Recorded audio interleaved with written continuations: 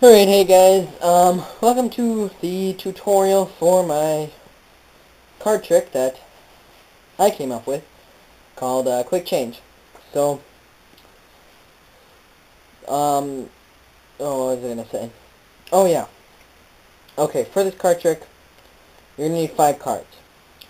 You're gonna need 3 redback aces,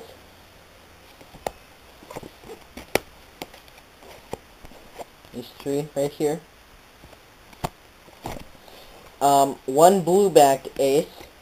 I usually use the ace of spades and then the other 3 aces, as you can see. And then an indifferent red-backed card that does not matter. The setup is, you want to take your blue-backed ace and your indifferent card and put them, put the ace right on top of it if you're looking at them face up. And then you want to put 2 aces on top of those cards and 1 ace on the bottom, and you're all set. Doesn't matter which aces. One part of the trick will turn out different, but otherwise it won't matter. Okay, so now what you do is you start off by showing that you have 4 red cards. You do that by doing an Ascanio spread. To do an Ascanio spread, it's really easy. You hold it in the biddle grip, just like this.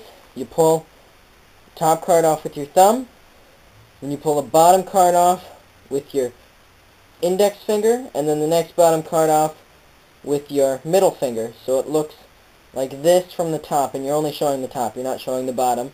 If you were to show the bottom, well, you wouldn't see much anyways. Yeah, you wouldn't see much anyways, so. But you only show the top. You can let go and hold it just like that, and show that you have 4 red cards. Then you turn it over, and you do an Elmsley count. Now, I'm not going to show you how to do an Elmsley count because I suck at teaching. I will post a link either in the video or in the description for Miss Meg 822's one of his Elmsley count tutorials. You're gonna have to practice it, but anyways, basically, it's just that you want to be kind of discreet about the top card because you're going to be seeing it twice. You want to pull it off, put it underneath everything, push off all the cards, and then bring both the 2 back up. Like, I'm not good at explaining things, so just watch Miss Meg 822's video. He's really good at it. I'm not so good at it.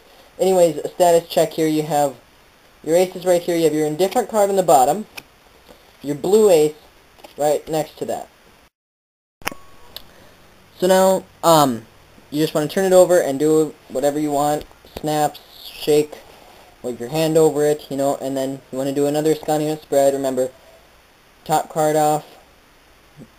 I don't know if you could see this. I don't know if I was holding it right. With your thumb, index finger, bottom card, and then middle finger, just like that. I hope you can see that. It looks like this from the top.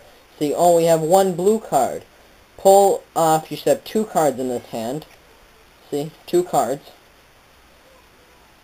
Pull it off, and you show the card that is underneath this, so they think it's blue. You square up these cards in this hand, and you show we have the ace of diamonds. And then you put it on top. Give it snaps or shakes, whatever you want. Turn it over, and it's now the ace of spades.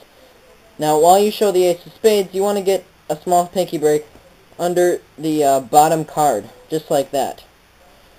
And you say, we're going to take this blue ace of spades, put it right on the bottom, slide it in there, and you say you're going to put it on the bottom, but what you do is you actually put it underneath that pinky break right there. But you say you're putting it on the bottom of the deck. Now, you do your last set of snaps, and you do another Elmsley count. Again, link will be in the description or in the video somewhere. And you say you have 4 red cards. Now you can count off your 4 red cards. You can go 1, 2, 3, 4, not revealing that there's another card under there. And now, the way you have it, you can say, now, and to know you're not cheating, you pull them off like this, and you do your last Ascanio spread. And you show that you have 4 aces. And that's it. That's my card trick quick change. Hope you liked it. This card does not matter because it doesn't matter what the value is, because it They never see this card. They never see the value of this card. They only see the back of it. Otherwise, remember, I like to use the Ace of Spades for the blue card just because it sticks out. You know, so, yeah. See you guys later. Bye-bye.